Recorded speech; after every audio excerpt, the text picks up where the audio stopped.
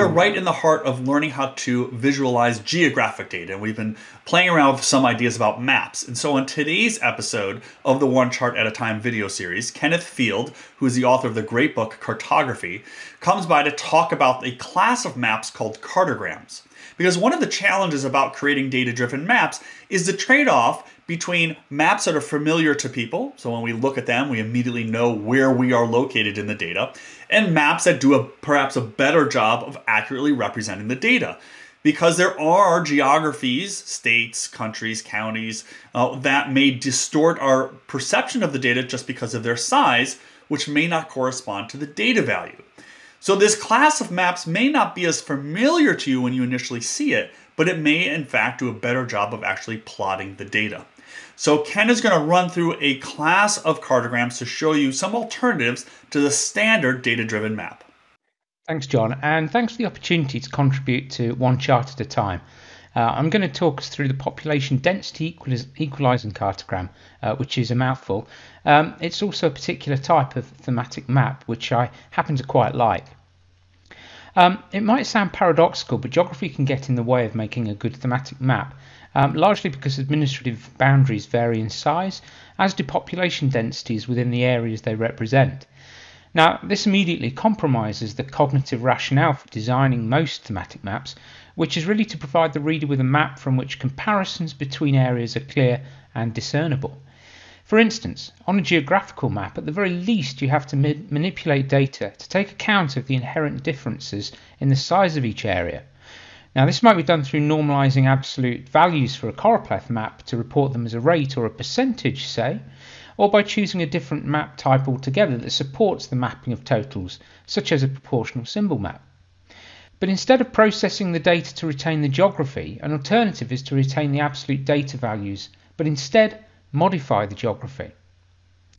So consider the United States electoral system, in which states with larger populations get more electoral college votes, and where colour is often simply used to show the victorious party at state or county level.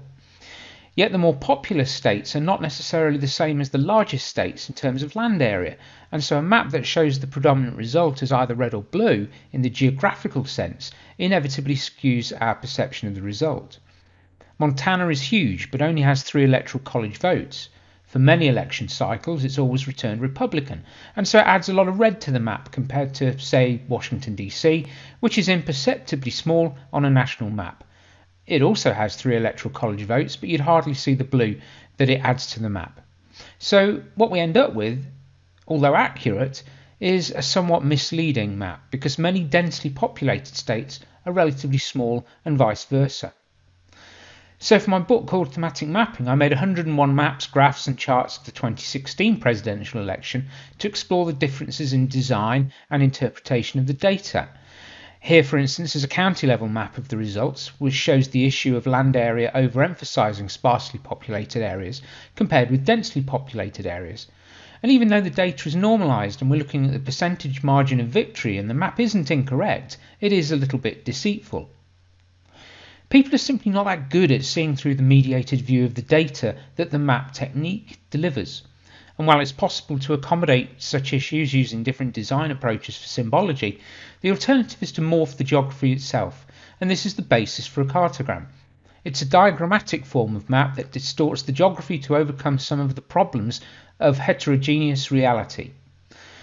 Contiguous cartograms maintain connectivity between adjacent geographical areas, but have a tendency to dramatically distort shape.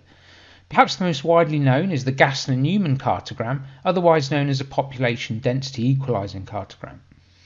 Now, it does an excellent job of retaining some character of the general shape of individual areas.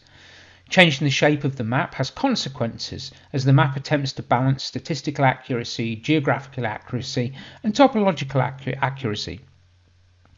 The degree of distortion often renders the map difficult to interpret due to the abandonment of familiarity.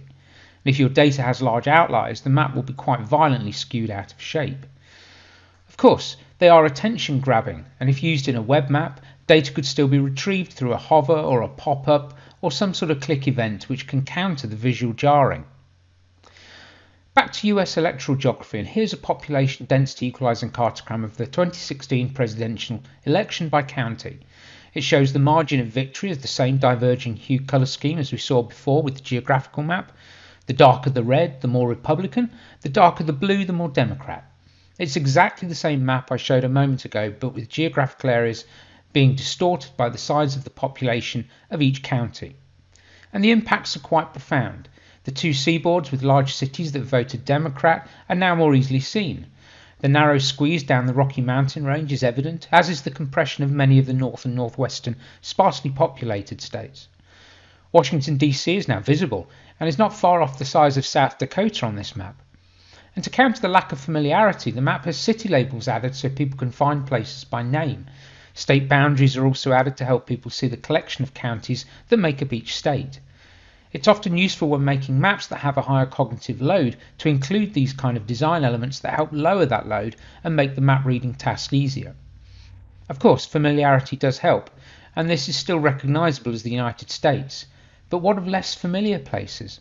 If you rotated this map 90 degrees clockwise, it actually takes on the appearance of a distorted United Kingdom. Also, notice there's no scale bar, because scale has been shot to bits across this type of map. So these types of maps often result in a quite visceral reaction, which can be both beneficial or a drawback. People often either like them because of the way in which they efficiently deal with the graphical problem of mapping data inside an unequal geographical containers, and they are impactful at first glance, inviting people to question what exactly it is that they're seeing. But some people tend to really dislike them because of the way in which they do distort otherwise recognisable shapes. The more familiar the audience is with the geography being mapped, the less the cognitive load will be.